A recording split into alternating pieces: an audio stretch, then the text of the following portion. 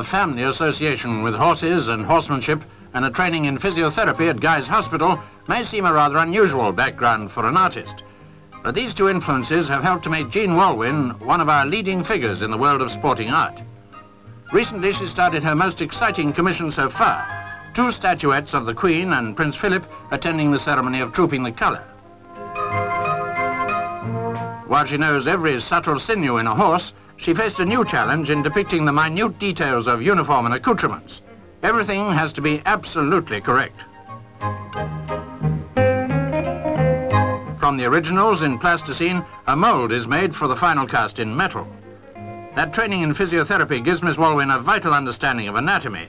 This and her knowledge of horses combined created these vivid studies.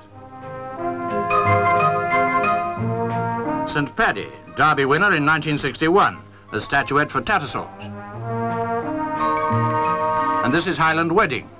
Jean Walwyn has had many commissions from overseas, from New Zealand, Canada and the United States, but this one is from much nearer home, a likeness of Fred Winter, presented by his fellow jockeys on his retirement.